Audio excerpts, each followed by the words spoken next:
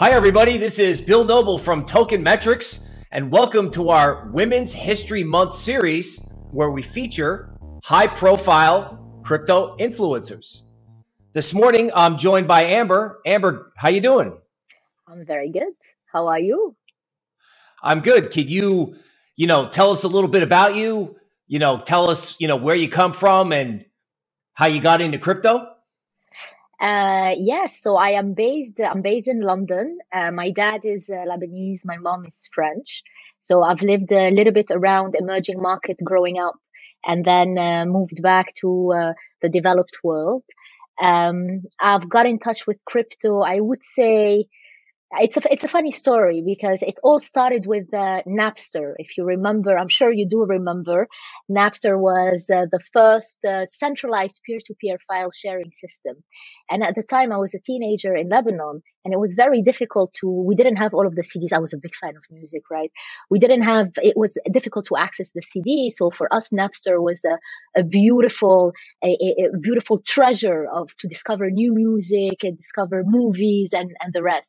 And then suddenly Napster was offline because of Lars Ulrich from Metallica, who decided to ask the US government to shut it down.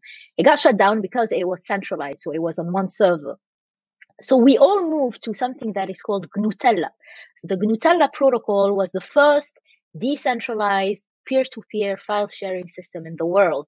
And it was running on a protocol that is called the gossip protocol, which is basically how the computers were communicating with one another. And I was quite involved in the community and in the maintenance of the protocol. And then move forward to 2010. One of the friends that I had in one of these IRC groups sent me an email with the Bitcoin white paper.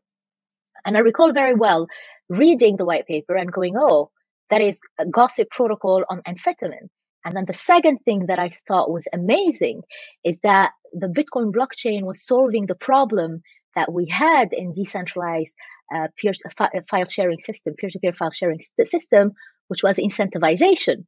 Because if you recall correctly, at the time, what did people do? You had the uploaders and the downloaders, and the uploaders used to leave their desktop open at night for the downloaders to come and pick the files from. But there was no incentivization. So we were spending money, spending electricity, but we weren't receiving any reward.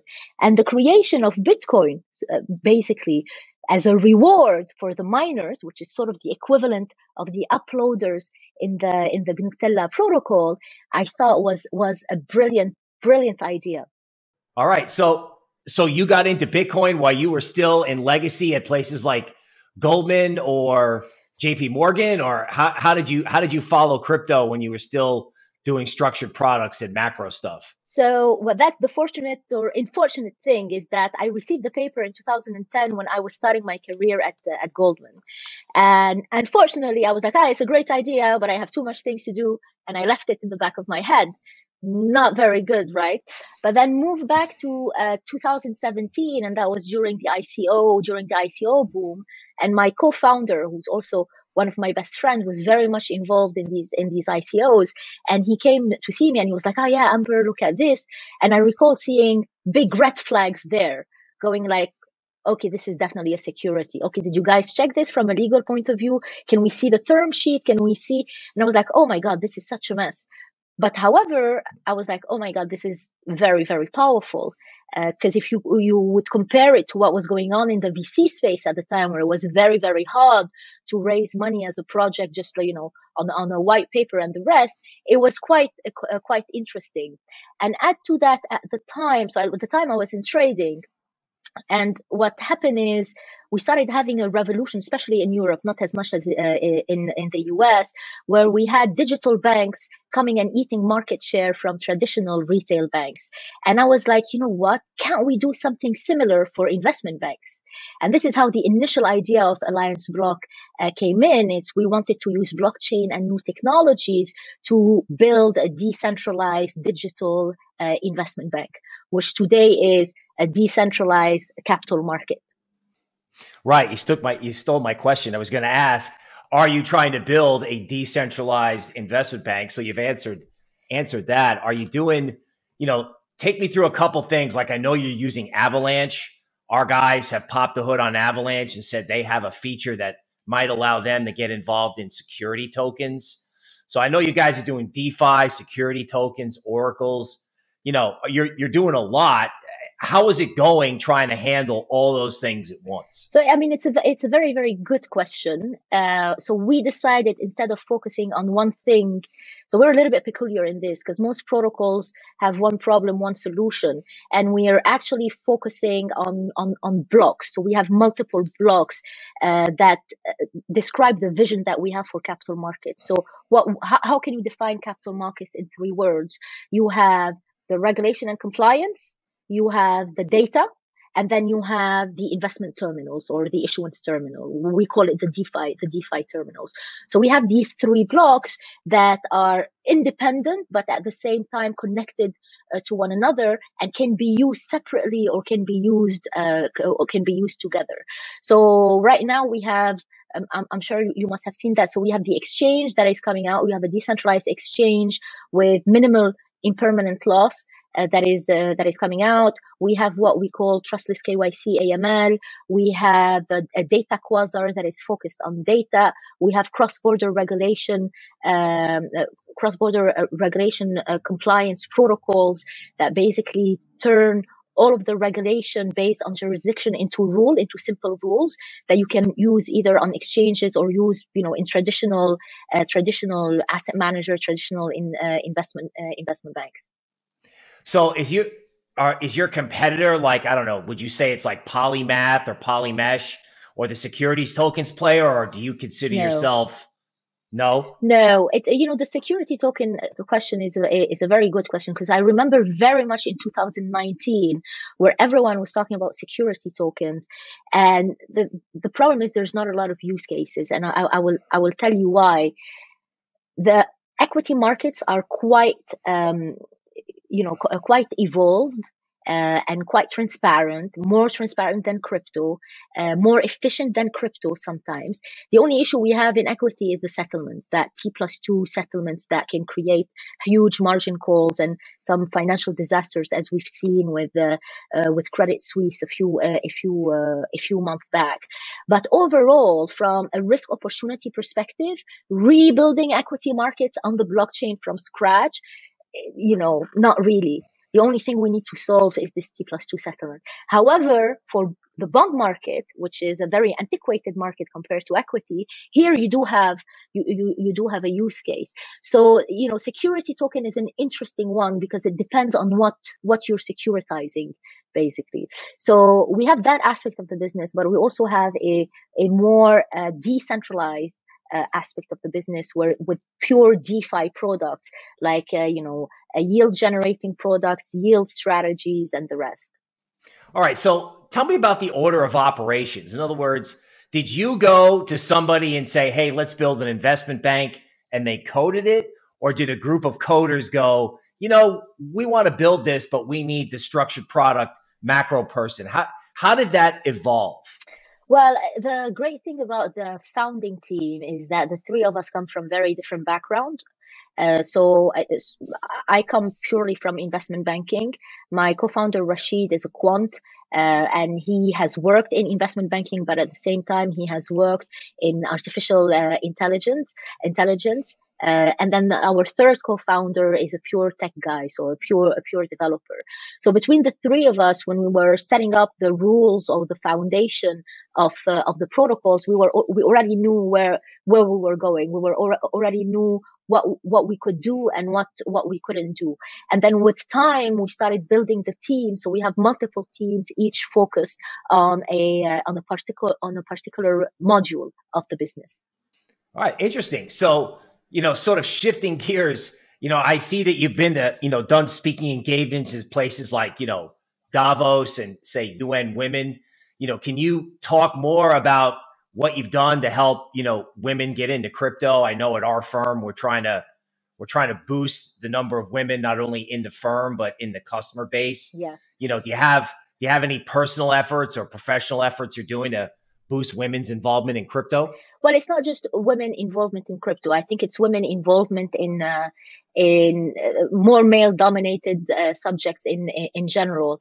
So I recently launched with a colleague a social initiative that is called the 200 Billion Club, and it is a type of accelerator where we have 50 plus VC partners with more than 900 billion AUM, and our focus here is basically to invest in women founders and in women co-founders. I'm sure you know the numbers. Less than 3% of all VC funds go to women-founded or co-founded companies. So this for me is quite important. We launched it 2 weeks ago. So ladies, if you have a startup and you're looking for funding, please come to the 200 Billion Club. All right. So can you talk more about like where those people can find you? Like, talk about your Twitter, your Instagram, like where can those people find you, or where can those people find that foundation? So it's at www.the200bn.club. And you can find me on Twitter at Amber_Ghaddar. And you can find me on LinkedIn. Usually I answer my messages on LinkedIn. So if you have any questions or if you want to get in touch, LinkedIn, I would say, is the simplest place. All right. Excellent. That's the question I can't resist. What do you think about what's going on in the market now? I don't know how much market directional stuff you did with investment banks, but I mean, are you how closely are you following what's happening? And do you have any views or opinions that you can share with us? I mean, it is, there's no surprises here. I would say there's one interesting thing that occurred maybe 1 day ago, is that when you had crypto rallying, you had the Nasdaq for once being down. One thing that we have noticed for the past, I would say since 2020, mid 2020, and the arrival of institutional players, and I will tell you why in a moment, we started seeing this correlation between Bitcoin and crypto with risk on assets, particularly Nasdaq. And the more we advanced in 2021, the more this correlation increased, which was slightly disappointing because when we were talking about crypto earlier on in 2020 as an alternative asset class in an alternative allocation in your portfolio, what we were saying is that, you know what, this is an uncorrelated asset class. And then boom, this thing became super correlated. And finally, we saw an idiosyncratic event occurring in the markets with what was going on in Ukraine and then the crypto community coming together that maybe has created some extra enthusiasm, and we finally were outperforming when Nasdaq was underperforming. But I would say the Nasdaq has been quite a good bellwether for the move in crypto, and probably because we started having more and more institutional players coming in and balancing or rebalancing their portfolios the way they're taking out Nasdaq, then they would need to take out Bitcoin. They add Bitcoin, then they add Nasdaq in parallel, and hence this increased correlation. All right, interesting. Appreciate that. So another gear shift. Who inspires you in crypto and in your life? I know that people who are looking to get into crypto will look up to you, and then they may be interested in who do you look up to? Who inspired you? Okay, that's a difficult one. Who inspired me in crypto? I would say again, the Bitcoin white paper on incentivization, I thought that was fantastic because that finally gave a solution to making sense of decentralization, and goes back to the idea that for every work you need a reward. People don't work for free. In terms of women, you're gonna laugh, but I would say Dolly Parton. No. I live in Texas. I think that's great. Tell us about it. I love Dolly Parton's music. I didn't know the whole background story. And I think recently at night, I couldn't sleep. And I watched the documentary on Netflix. And I was super impressed by this lady, Not only is she a singer, songwriter who writes her lyrics, her music, a performer, beautiful voice, but she is such a shrewd businesswoman at a time where, as a female artist, you were fully under the control of the studios and fully under the control of your managers. So I mean, I was watching the documentary and I was like, damn girl, yeah, you know, I want you to come over for dinner. All right, that's excellent. Do you have any sort of advice or direction that you would give to, say, I don't know, a young female student who's studying finance, or women who want to get into crypto? You know, do you ever get asked a question like, where would they begin? I would give actually a network that is called the Bigger Pie. So the biggerpie.io, which is one of the most active communities of women in blockchain around, where you find people that are very junior and people that are very, very senior. And the great thing about this community is that, you know, everyone helps everyone. It's a very active community. You have a problem, you have questions, people are here to help you. People are here to guide you. There's, you know, job offers and job posts and you know, courses and the rest. So I would advise anyone who has questions to go to the biggerpie.io. Interesting. All right, shifting gears once again. I mean, and it's okay if the answer is no. Do you know anything about the crypto scene in Lebanon? I know they had a banking system problem. You know, are you familiar with or have any experiences? No? Well, so that's the problem with emerging market. Let me go back a little bit. The way I look at protocols in crypto, I look at protocols the same way I look at emerging markets. Okay. In emerging markets, you have what we call political risk, governance risk, credit risk. In protocols, we have governance risk, we have security risk. And one of the reasons we have protocols that yield 1000% on their stakes, it's because they are emerging market, because they are very, very risky. You need time for countries and protocols to mature. And this maturation does not occur in one day or one night or, you know, even 20 years. I would say one great thing about crypto is that we're very, very quick. Ideas turns into product in less than 3 months, which is never occurs usually in the real world. But what does this mean? It means that the products that are put on the markets are products that are still not super tested. It's products that have not gone through the due diligence that a normal product goes through. This is why usually I defend protocols and I defend high yield and I defend these risky products for the simple reason that when you invest in them, it's like you're investing in Ghana or you're investing in Lebanon. In Lebanon, at a certain point, the yield on the bond was 80%, right? I mean, I think now the yield on the Ukraine is somewhere around 80%, if I'm not incorrect. So you see, there's a comparison between emerging protocols and emerging market. Now, the issue with the Lebanon is a very, very long and political issue that I would rather not discuss. No problem.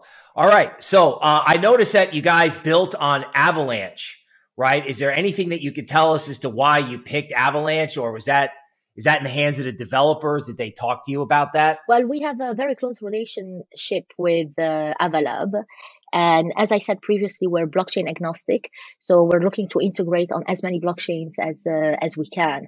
So Avalanche for us is a natural step. All right. Amber, we appreciate you coming in today.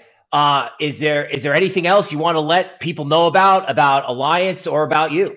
Yes, I want to say that I am very excited about working on a new project that is called MyG Nation, Build the Nation of Your Imagination, which is an amazing experiment, an amazing social, economical, and philosophical experiment in building a nation that connects the digital world with the real world. In terms of economic, we're going to release the white paper soon, but you will see in terms of economic, we're using something called advanced quantity theory of meta money that has a completely new way of looking at tokenomics.